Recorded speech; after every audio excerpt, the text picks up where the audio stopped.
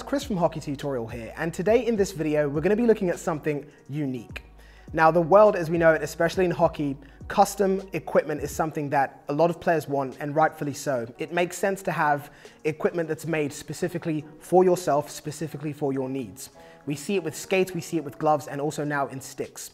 But one of the most fundamental pieces of equipment, easily the most important piece of equipment on the ice, is going to be what protects our head. What we're going to be looking at in this video is the first 3D printed custom helmet that we've ever come across in the field of hockey. We're going to be sitting down with the co-founder Whitman and going into depth, asking all of the questions that I'm sure a lot of you are going to want to know about a 3D custom hockey helmet. Now, the way that we met was a really strange one. We managed to make a connection through email and found out that Whitman was going to be passing through the UK on holiday. Now, very fortunately, we were both able to find the time to be able to connect here in Southampton, where we're going to break down as much as we can get into about this helmet to give you guys insight into easily one of the most revolutionary advancements in the protective world for hockey players.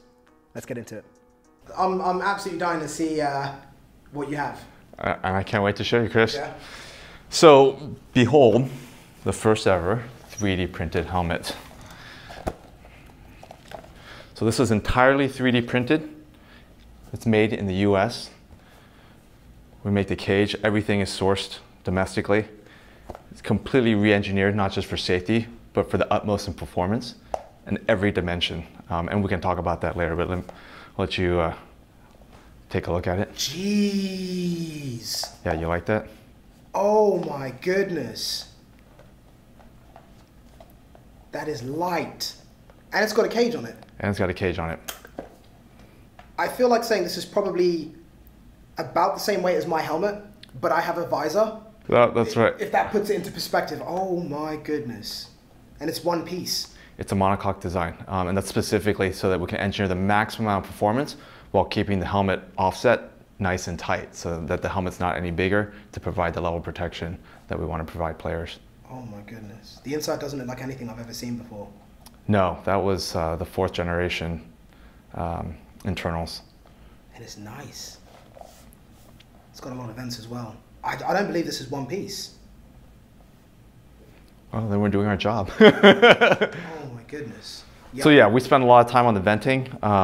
We actually had players on treadmills, skating treadmills, so that we could control every aspect of their movement and their power output, and then had different helmets on them. And we put thermistors all across their head to see what the thermal gradient was across their head.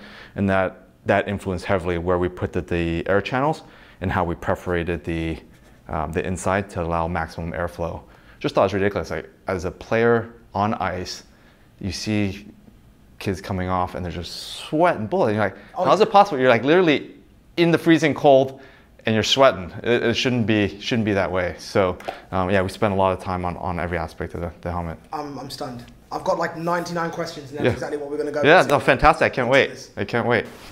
I think the first question that I wanted to jump into, and I think it's going to be one that a lot of our viewers are going to be wondering as well, is, are you okay to shed a bit of insight into your background, how you were able to come up with even, I guess you could say, the blueprints, the idea, and be able to execute it? Where does your background come from? Yeah, sure, Chris.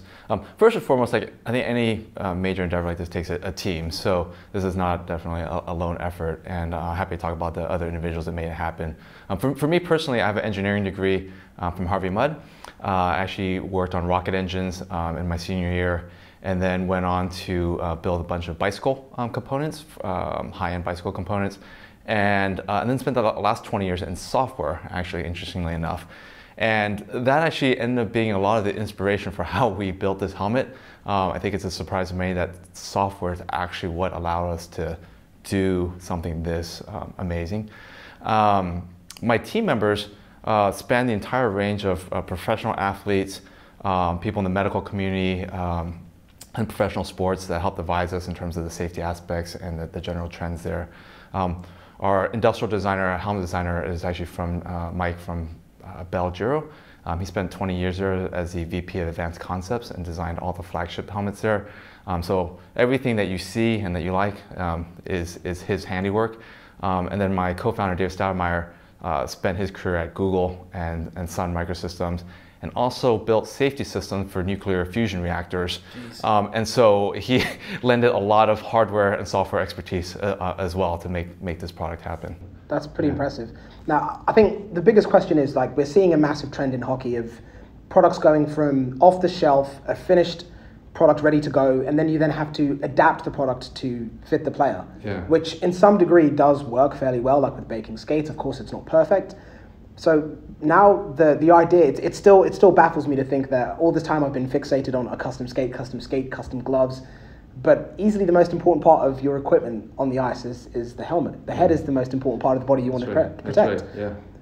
So how did you make this, and why? Like, what was the kind of, you know, light bulb above the head to say that this is something that needs to be introduced? Yeah. So my son plays tier hockey, and when he was 11, his teammate unfortunately got a concussion. And while his parents were taking him to the ER, the rest of us rushed out and bought the most expensive helmets. We just assumed, right, that the most expensive helmet would protect our kids. And we were fairly early in the season, and a week later we had a second concussion, a third, fourth. By the end of the season, we had half a dozen concussions on the team. It was clear that the best helmets at that time from the various vendors weren't protecting our kids. One of the kids was medically advised to never play contact sports ever again. And at that point, I looked at it and I said, you know, I've got an engineering background. It doesn't seem like the helmets have changed in the last 40 years. They're all based on the same closed cell foam technology. They're different colors every year and whatnot, different names, but it's still the same technology. And I couldn't in good faith, I think, stand by and just let that happen, knowing that I could do something much better with my skill set and with the people in my network that I knew that could come together to build something like this. Yeah. Next question, which follows pretty swiftly from that, is how does it compare to what we have now? So the benefits, can you tell us about the construction of this helmet, what separates it from what we're used to, and essentially what makes it unique and what makes it special? Yeah, no, absolutely. So first, the helmet is 3D printed. There's really an intersection of three different technologies here. It's 3D printed.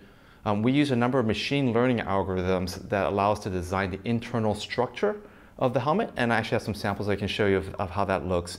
And then the last piece is around fit, of course, and 3D printing.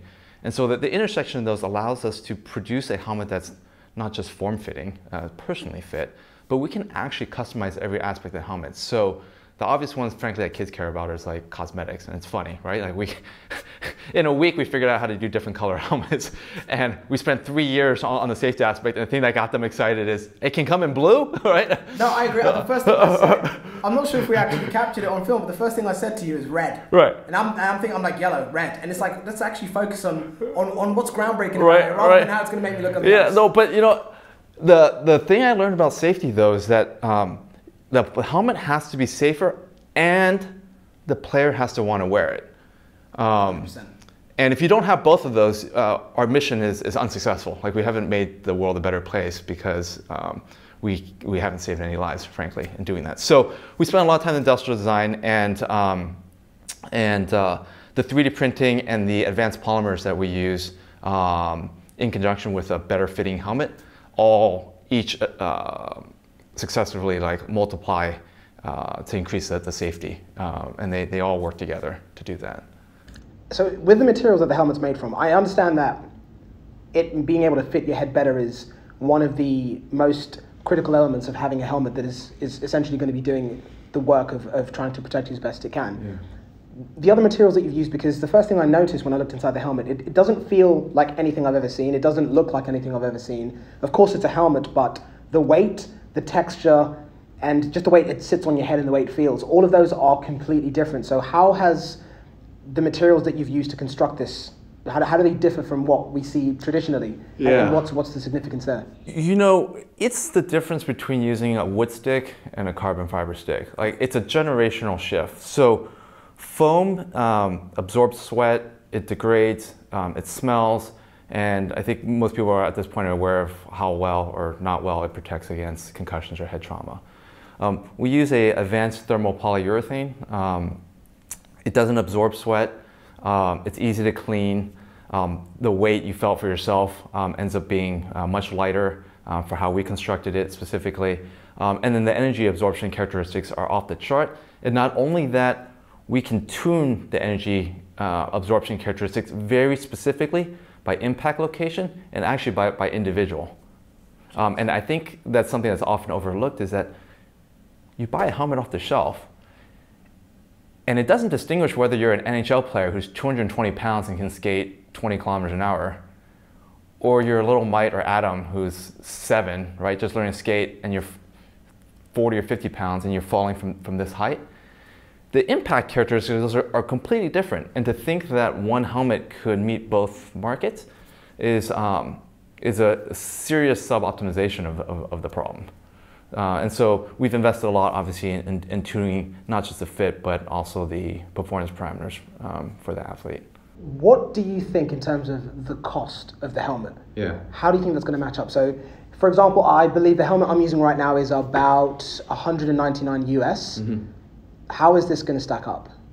So let me put you on the spot. How much would you pay for something measurably performance, like you felt it? I mean, and this is, I'm always asking the question because it's how we improve the product, yeah. Right? So put you on the spot. Yeah, what would you pay? Yeah. Okay, yeah, that's I wasn't expecting that. But you like that? That's good. The interviewer becomes the interviewee. No, I'm cool with that. That works. There isn't a price. If there is a chance that I can get a product that is going to better protect me significantly, I don't mean 10%, 20% better. Yeah. I'm talking about a significant difference in my ability to be confident on the ice and hopefully not sustain injury. Then there isn't really a mark on that. And it's custom. That's kind of like the other side of this. It's not only more protective, it's custom. So that's a big deal as well. There's no figure for that, in my opinion. Yeah, well, that's a good answer. Unfortunately, we do have to put a price on it. And so, for us, I'll answer it this way, which is I don't believe safety should be exclusive. And so we were working really hard to drive down the price. Yeah. I will say that this helmet is more affordable than any other 3D printed helmet on the market, meaning in football, I know Riddell's starting to 3D print helmets, and our target was well under $1,000. And those helmets, I think, run at about $1,750 or $1,800 a piece. So we've already cut the price more in half, mm-hmm. and we will continue to do so. And it'll be easier and easier as we scale up our operations. Sure, yeah. That sounds good. Other side of it is a big one that I'm sure a lot of people that are watching this are going to be wondering is, if you're watching this video, say, right now, what is the process to getting one of these helmets? So how do you get the head measured? What's the lead time to being able to actually get the helmet in your hands after placing an order on it? Yeah. And when is it going to be available for people to pick up? Sure. The 3 questions there. Measuring, we have a number of ways we can measure. We found the simplest is actually just to have people use a tape measure around the circumference of their head. And the reason is we had 3D scanners and the whole lot. We found that it was actually more error prone to the end user, because you suddenly had to train them on a scanning process, a new device. People don't want to necessarily have to go to the store to do this. They're busy traveling to the next hockey tournament and so forth. But virtually everyone has either a piece of string or a tape measure at home. And so that we've been play testing that, and that's actually worked really, really well. It's been really simple, surprisingly low tech. Like when we're talking about this masterpiece here, and they're like, get your measurement with a tape measure, but it gives us exactly what we need to personalize the helmet. In terms of timing, we haven't actually, of course, as you know, officially even launched the company yet. We have a massive backlog. So the question of when you can get it is really 2 separate ones. Our goal is to be able to take orders and ship within 2 or 3 weeks. Right now, because of the back order, it's going to be significantly longer. This being custom, that word definitely rings bells in hockey. Everyone likes something to be personalized to them. Yeah. Aside from the fit, what kind of options are you going to be offering with customization? Yeah, so the fit was the highest priority for us because of the performance benefits that we discussed. There's a cosmetic aspect of it, and we're actually play testing different things, but color is an obvious one. There are other things as well, like athlete's number or that player number if they want it etched on, things like that. No so you could do, no more stickers peeling off or trying to put a flat sticker on a curved surface. So we're really just talking through with different players to understand like what would they want and what would they need, but you kind of get a sense. So fit, cosmetic, and then there's a personalization of the performance aspect of itself with respect to, given the size of the player, their weight and everything, we can again tune the cushioning mechanisms potentially, and that's something we're looking to do a little bit longer term in terms of we like to collect a lot more data of the different player profiles before we start doing something like that. So aside from the actual construction of it and the way that the helmet's been designed, the fact that it's printed rather than, it still shocks me seeing an entire hockey helmet as just one fixed piece. It's epic. I noticed the clips, there's no screws, there's no bolts, and I'm guessing this is something that we touched on previously, that is going to be very much accountable for the profile of the helmet and the fact that you don't have foams this thick trying to protect you from screws digging in the side of your head. So exactly. Everything we do is with the context of, does it improve safety, does it improve the experience of the player, and does it make you look better, right? And you hit the nail on the mark, ironically. Having bolts like on your forehead where the impact zones are, it doesn't take an engineer or a rocket science to figure out that doesn't make a lot of sense. But actually, even just sitting in the locker room, I've literally watched thousands of players at this point just fussing with the helmets. We had kids where their bolts got rusted, right? And their cage got stuck, or they couldn't pull the cage off, or it was loose, but they couldn't tighten it because it was rusted. Like, why would you put a steel bolt in an environment that's constantly exposed to water and ice? So we removed all those. It took a lot of engineering to get it right and a lot of patents, but we feel like the overall experience is much better because of it. It's one of those things that I don't think you really appreciate. Like when you handed it to me the first time, the first thing I picked up on was the weight. But it's when you look at it closely and you look inside and you see how thin the foam is, how low the profile is, how close it sits to your head, and the fact that there is not a single screw or bolt in it. Again, it adds to the aesthetic, and it's also important because you don't have the risk of that punching through. The amount of times I've had like a bolt pop out and I've not been able to put my visor on properly. That's right. It's like little things like that you're like, how do you get around that? And that leads me on to the next part is, I can see that you have a pretty unique way of attaching the cage to it, which is, can you only put your cages on it, or can you put any cages on it?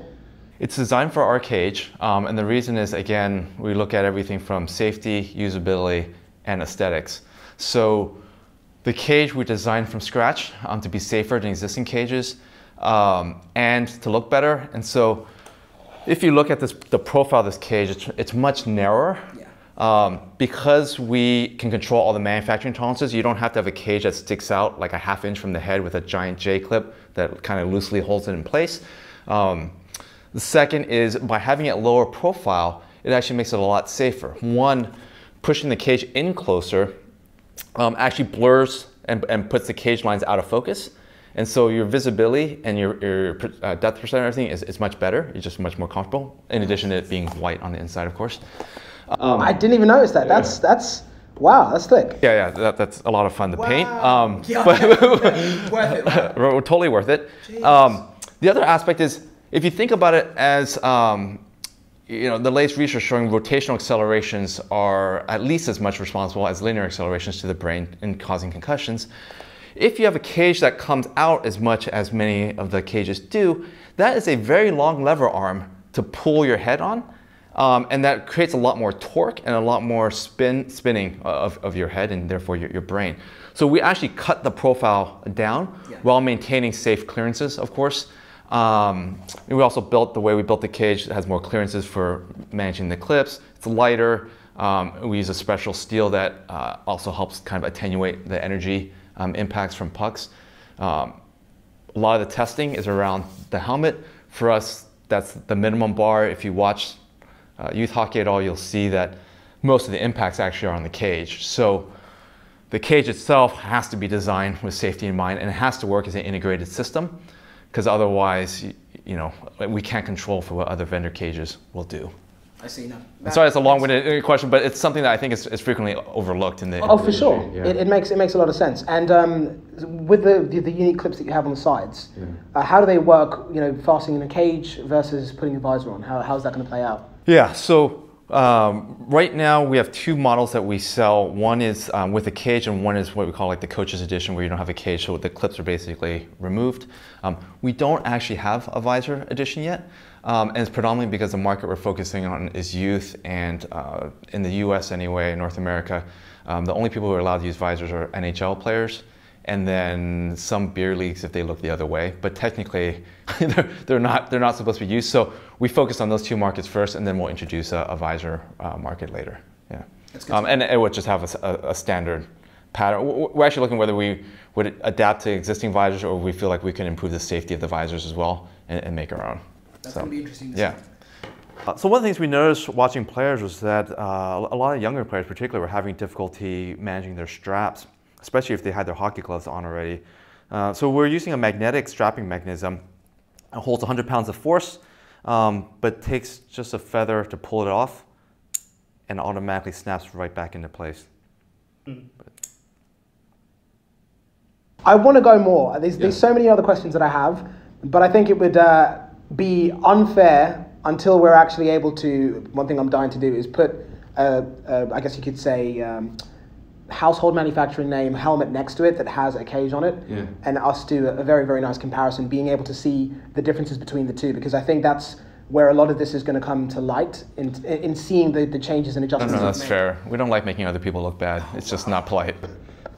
But that's what I'm looking forward to. You can't even keep it in. Oh my goodness. But that's what I'm looking forward to doing, because I think in terms of being able to relay something onto the camera, it's nice when we get some nice close-ups and we're able to literally do split screens and you can see the differences between them. So we're going to save the rest of the questions for that. But what I wanted to do at this point is ask, what questions do you have? Leave them down below in the comment section, and we can incorporate them into the next video that we do, because I'm sure there's going to be a lot of questions about what this device is going to be able to do. But from here on, just stay tuned. The links will be down below if you want more information. A big thank you to you, Whitman, for coming all the way down here from San Francisco, taking some time out of your personal journey over here to a holiday you're on, right? Technically a holiday, but always working. Yeah. I appreciate that. It's been an absolute pleasure. Thanks, Chris. And I'm looking forward to sharing more insight on this insane helmet.